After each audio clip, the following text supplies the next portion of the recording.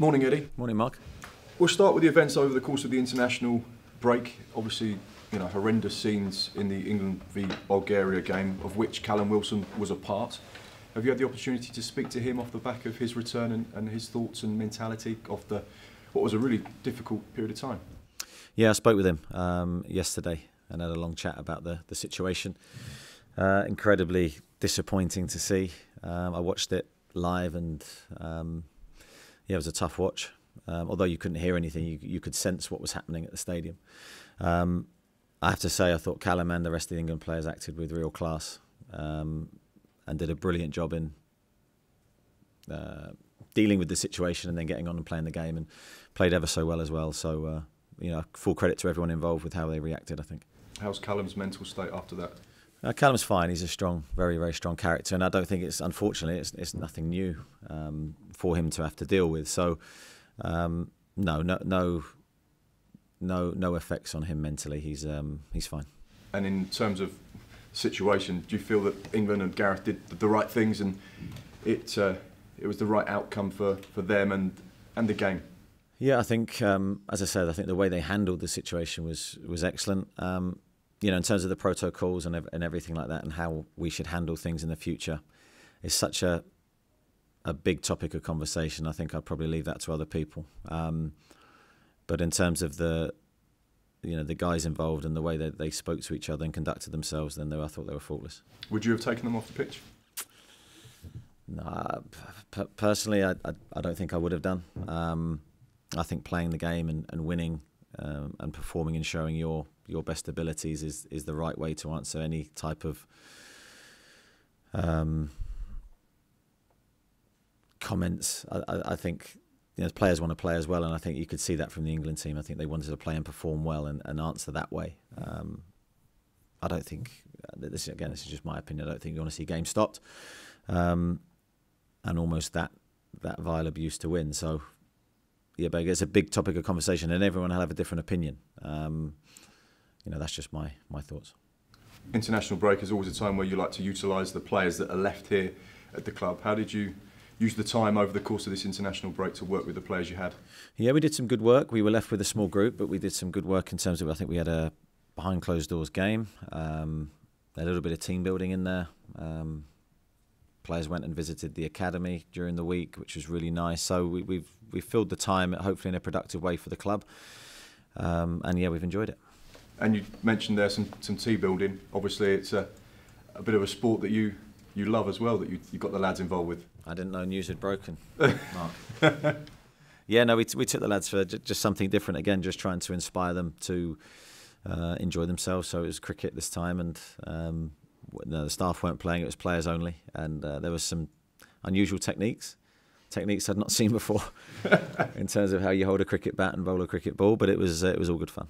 But of course, you could have potentially become a professional cricketer because you were very, very good as well as being good at football, and you had a decision to make when you were younger. It's a big statement to say I could have been a professional cricket player. I enjoyed cricket and I was reasonably good at it, but when you see how fast that cricket ball is bowled these days, I think I made the right call not to get involved.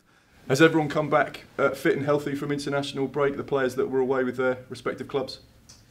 Yeah, pretty much. We haven't seen, I think we've seen everybody now, but there's a couple of slight concerns. But I think in the main, when you lose your players for that period of time, they've got games ahead, you're always slightly fearful how they're going to come back, but we can be relatively pleased. What's the team news ahead of the game with Norwich this weekend? Team news is we're pretty much as we were. Adam Smith's getting closer. David Brooks is still some way away, so is Dan Gosling, so is Junior Stanislas. But the rest are pretty much there. You say about Adam Smith getting closer. How close is he? What's the latest? And is he back in light training yet? Yeah, he's trained. We've had to take our time with this hamstring injury. It wasn't an absolute clear low-grade strain, so we had to be careful with him. We've taken our time with him. So yeah, he's close.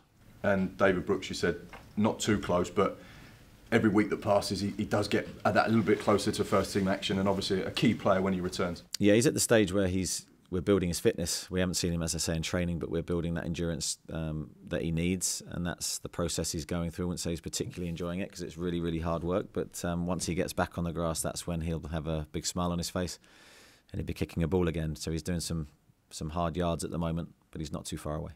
Up next, Norwich City, a team that beat Manchester City, but since then have lost all 3 games. How do you assess the way they've approached the Premier League campaign?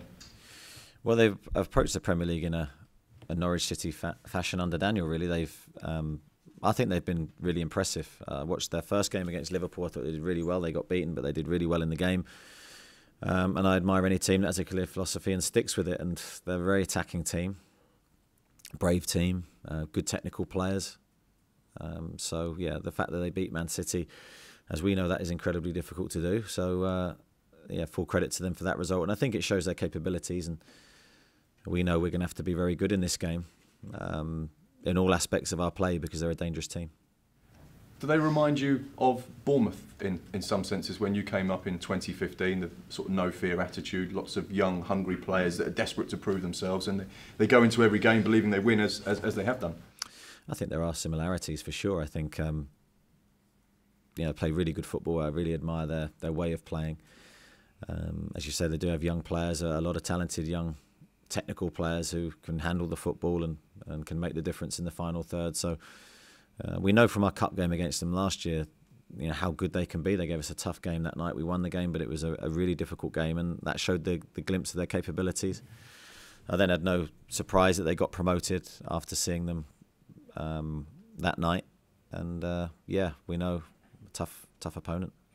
When you look at, obviously, the strike force, and in particular Timu Pukki, someone who scored 29 goals in the Championship last season, you often see players that score that number of goals in the second tier struggle to make the transition to the Premier League, but he seems to have adapted really, really well, and again, scoring goals on international duty, he's going to be a threat, isn't he? Yeah, he is a very good player. He scored, as you say, 2 goals on international duty this week, 2 really good goals, so we know his strengths and his threat. And I think any team that has a goal scorer like that in their ranks is a dangerous team. And that's why I say we know that we know our capabilities, we know what we can do, but we're going to have to hit those high levels. When you look at the last block of 4 games we had, I was impressed with us. Our return was good. The 2 wins early. And then the West Ham game, we feel disappointed we didn't win. And then the Arsenal game, disappointed we didn't come away from something from that game as well. So I think we are building momentum in our season. This is going to be a key game for us. A couple of final points from me. TV fixtures have been announced, and it's not ideal really. The 26th, Boxing Day, you play Arsenal at 3 o'clock, and then less than 48 hours later you play at 12:30 against Brighton. That's not enough time to prepare your side? No, but it's an English fixture list around Christmas time. I think you become accustomed to it and used to it. There's no point us sitting here and complaining. It's not ideal. Of course, you'd like more time to prepare and give your players a chance to be going into that game in a better physical condition. But it is what it is, and we have to deal with it and adjust to it. We've got the squads for these things. So I remember playing games around Christmas time and always said I really enjoyed it. I enjoyed the game, so I had no issue with playing tight games. But I think now in the Premier League, with the speed of the game and the physical outputs that the players give, it's a different game to the one that I played. So maybe that's why I could go again. And finally, Carl Fletcher left the club this week. Obviously someone who captained the side, came through the youth setup, was a massive part of the team in 2003 that got promoted at the Millennium Stadium, someone that's worked as your backroom staff, the 23s, loan manager. How disappointed were you to see him depart, but also pleased that he's got such a great opportunity at a club like Leyton Orient? Pleased for him, really. That's my first emotion. You know, when you build a staff around you, you want the best people possible. Carl's always been a very valued member of staff, as you said, good experiences with the 18s, the 23s, loan manager. So he's done various roles that I think's developed him as a person, really. And no, he goes with our best wishes. There's a bit of sadness, of course, because you're losing a really valued member of your team.